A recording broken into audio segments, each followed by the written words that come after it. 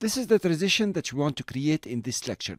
It's just composed of a circle or multiple circles, and we use a simple effect with a scaling. So let's start by creating the mat itself.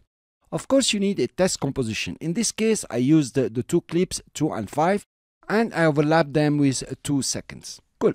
So I will start by creating a simple shape layer, and it's going to be a circle. Come to your circle tool.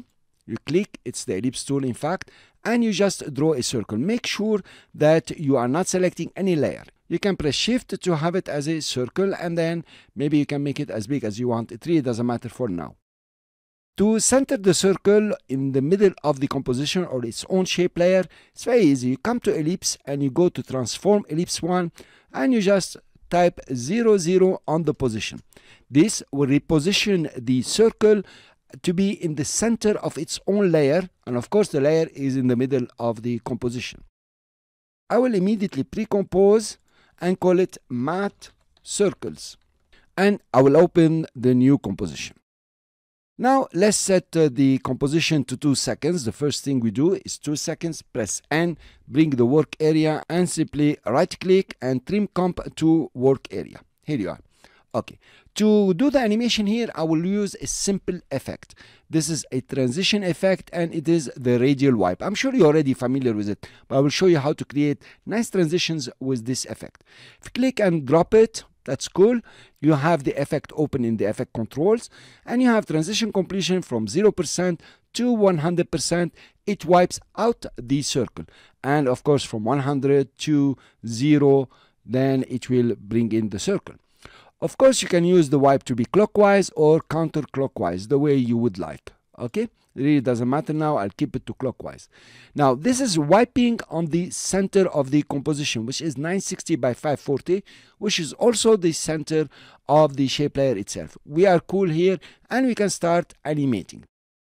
For example, I take the transition completion to 100 and keyframe it. Go after 1 second, 100.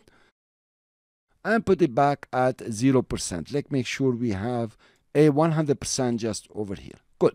So we have a very simple animation that's taking 1 second. This is cool, but I want more here. I want the shape layer to grow in scale. You can animate the scale of the shape layer. That's okay. If you press S, you can animate it. But it's much better to animate from within the content, ellipse 1, the ellipse path 1, you have the size. I do prefer to animate this size in case I want to play with the stroke. Fine. So let's keyframe the size and put it at 0. And then after 1 second, so I go to 1 second just over here, I will increase the size to cover the whole composition, just like this. Okay, I press shift, it will go faster, just like this. Okay, simple. Fine. So now I have a very simple animation, which is quite cool, by the way. If you come back to circles, you have already the mat here, and you can Luma invert this one, and the timing is okay. So you press spacebar, it's doing very well. Let's put it on top. Let's go to the endpoint of this layer. And then we snap it over here. Here you are. We need to snap it a bit better. Cool. If you notice now, it's gonna uncover the bottom layer. Here you are. Very nice. Let's go back to the mat and create something even better. I have here one shape layer. How about if I create several of them? Let's duplicate this shape layer. I press Ctrl D or Command D on the Mac, like 4 times will do. Right. Let's select all of them. Press U to see the keyframes. That's pretty interesting now.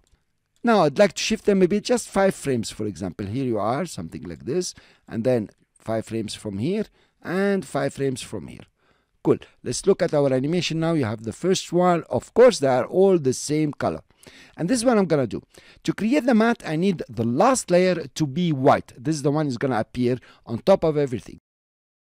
But then I can take the bottom one, change the fill, for example, to black. Let's give it, for example, 20%. Cool.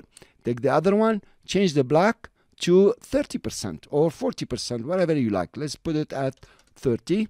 And the last one, let's change the black. We put 30, so we take maybe here 40%. Here you are, you have a very nice reveal, and the last layer is white, and it works with the Luma mat. Fine. So let's select all of them. Here you are. and press F9 to easy ease. Of course, you can come to the graph editor here and try to play as much as you want. I will leave it for now because it's gonna be quite cool. Notice. Okay, let it render. Here you are. Fine. Let's go back to circles and see exactly what we got. Pretty nice. Notice it's very refined animation. Notice how the colors are working here at 10%, 20%, and so on until you get the full one. Now you can go back here and decide, okay, I don't want this to be 10%. You can increase, for example, to I don't know, 40%, 30% from here. And this one, let's increase it to another 20, that's 50%. And the last one, let's make it, for example, 60% of black. Okay, you could have used another color, of course, that would be fine also. Then let's select all the last keyframes and then click and drag to put them at the end at 2 seconds. Here you are. But to be precise, you can go to 2 seconds and make sure these keyframes are snapping to 2 seconds. Fine. Let's play our animation now and see if it's cool. Not bad. The timing seems good. The circles are opening nicely. The colors are adequate. Very fine. Let's go back to the main composition circles and play to see exactly what's happening. It's pretty beautiful and pretty nice. Notice by pushing the keyframes, we made it, you know, more artistic, and it's taking its time to do a simple transition.